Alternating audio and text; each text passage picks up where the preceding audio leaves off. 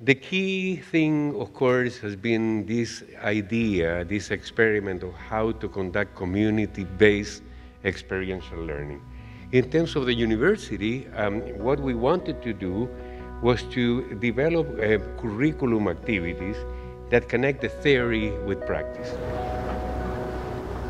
Can you talk about what you see the changes in the students?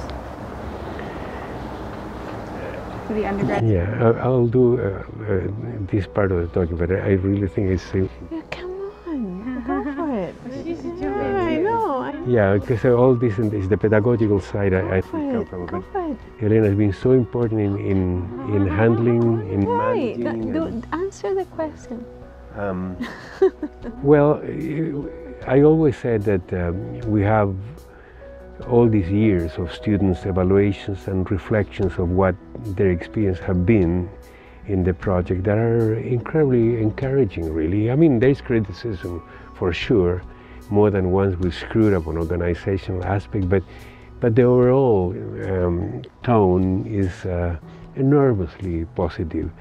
And we're moved by expressions like saying, well, this course or this project changed my life. You know, I feel that now I know how to learn. I know how to value my own life, my own experience. All this idea of learning with life as a grand classroom, I think that has had an impact on the students. And we cannot say specifically really how much of it. I mean, we're doing attempts. Will Bali wrote his doctoral thesis about this problem of what are the impacts. Evaluation of efficacy of pedagogical methods is a tremendously difficult field, as you know.